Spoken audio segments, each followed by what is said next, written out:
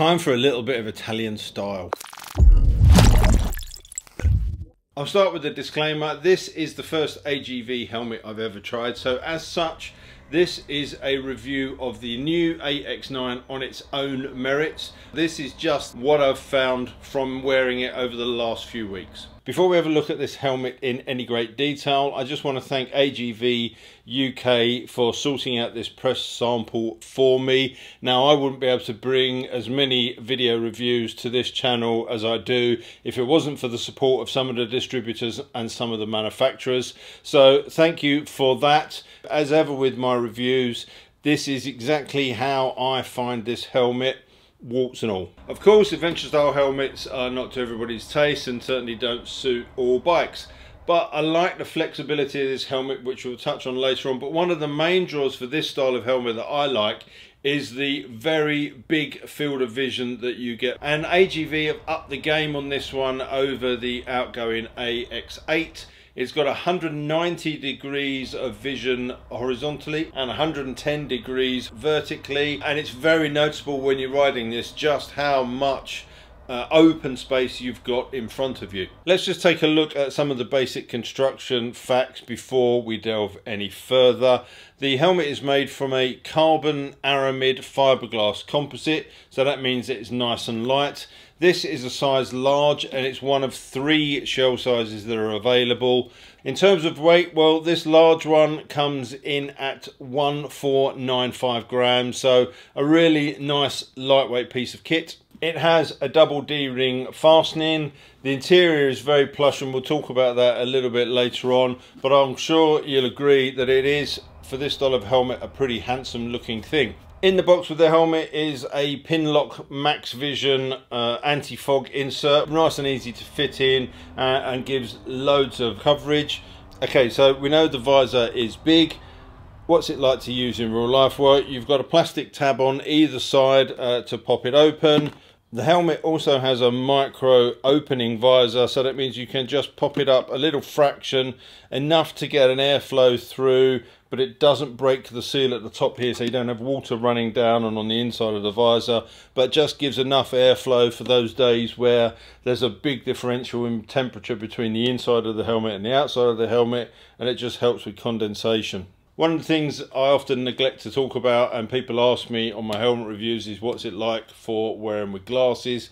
Now, I don't particularly like to wear sunglasses under helmets, so I don't try them out, and I don't wear normal glasses when I'm riding either, but I'm led to believe that this is very good and the helmet will accommodate glasses very easily. If we look at the side profile of the helmet, you can see that it is quite long and the visor is pushed a fair way out, so that means if you are wearing glasses, you get quite a good gap between your glasses and the visor, and that should help with any misting problems.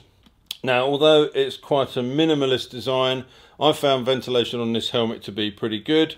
You've got a small button on the front here which just opens up that vent. You get a decent amount of airflow through there, and in the same way you've got 2 vents at the top here which just pop open, and you do get a really nice piece of airflow through that. I was surprised. I was expecting that to not be that effective, but I think whether it's down to the peak or just the design of the helmet, but you do get a lot of air flowing through there, much more than I thought you would. And you've got permanently open exhaust vents at the back here just to help draw that warm air out. On the chin bar there is an internal deflector, so if you open that you can have the airflow going straight through to your face.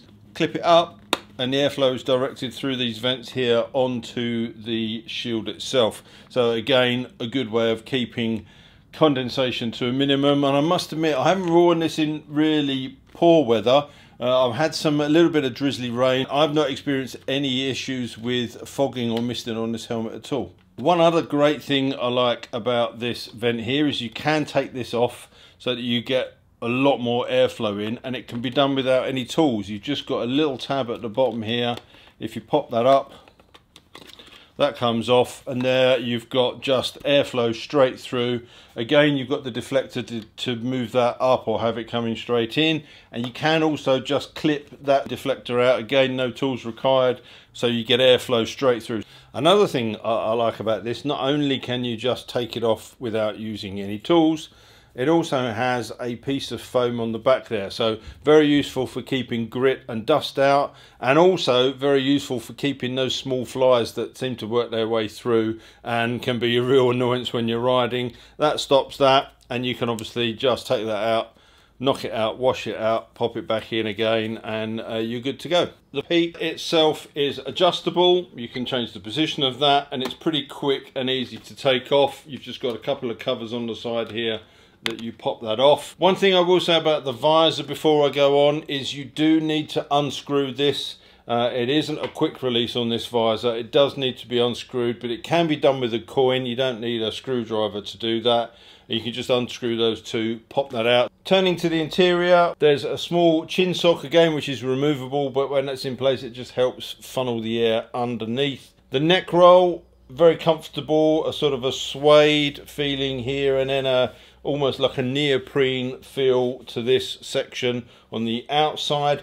This is water resistant, and the idea is that this is designed, again with this beading, to try to prevent water from channeling up inside the helmet in wet weather. Now, I've only ridden it in drizzly rain, so I can't tell if this works in torrential rain, but it's certainly a really comfortable helmet. Now, the big question I get asked is how noisy is the helmet, and I found this to be a pretty quiet helmet. I had no real issues, no whistling from the visor, and I think because that chin bar drops down quite low, it does a good job of deflecting the wind. On the Tiger, it was fine. I did get a little bit of buffeting on the peak, but I get a little bit of buffeting on that bike, seems to be regardless of any helmet that I wear, so it wasn't a hindrance. I didn't get any lift or any push down on it. That seemed to work very well. It was more noticeable when doing shoulder checks.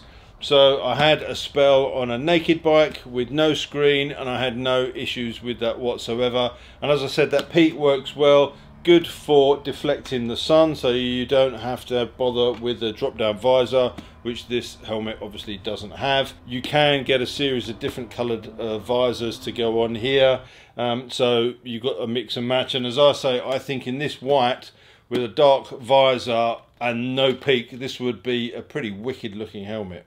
Right, I thought I'd show you the helmet on here because I noticed in the video footage I got on the bike, because of the angle of the camera and probably a little bit of the fisheye that we had going on, it made this peak look really tall and really far away from the helmet, when it's in actual fact, as you can see, it's not. You've got a really decent amount of vision from here. If you want to do a shoulder check, then these side pieces are cut back far enough that you've got a really good easy vision there, even with the visor down, because this max vision pin lock goes right round to the edge.